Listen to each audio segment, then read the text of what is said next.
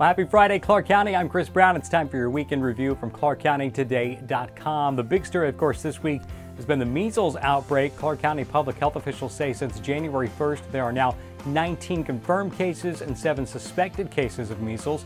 15 of those cases involve children between the ages of 1 and 10. 3 involve those between the ages of 11 and 18. And 1 is an adult.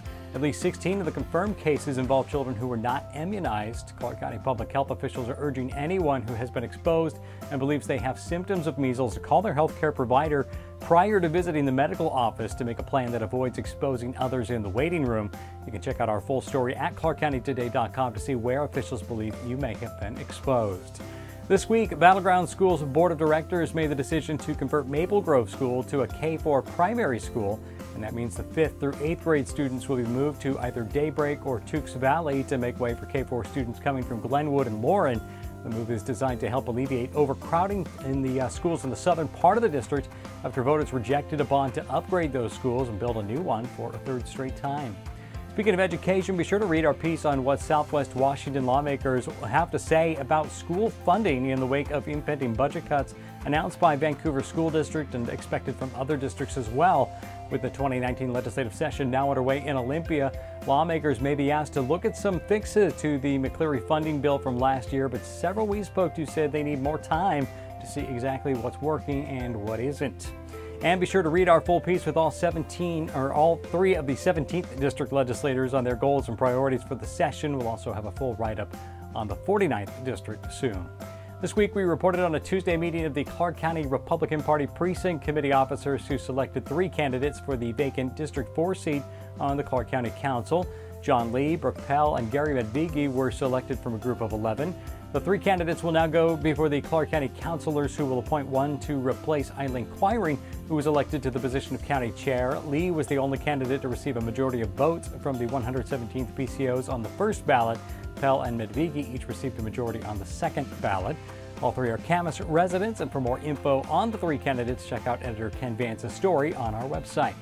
Clark College President Bob Knight delivered his 13th State of the College address to hundreds of community leaders, staff, and students this week. It will also be his final address, as Knight announced today that he will retire when his contract is up at the end of August after 15 years with Clark College. The address focused on goals and accomplishments for the college, including a very positive accreditation evaluation by the Northwest Commission on Colleges and Universities.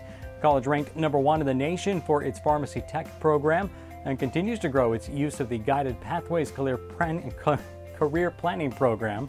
The president also honored a first-generation student who has won a state-level award and gave out presidential coins for excellence to faculty and staff. Knight said he was proud of the accomplishments in 2018 and that it only affirms the good work that everyone at Clark is doing.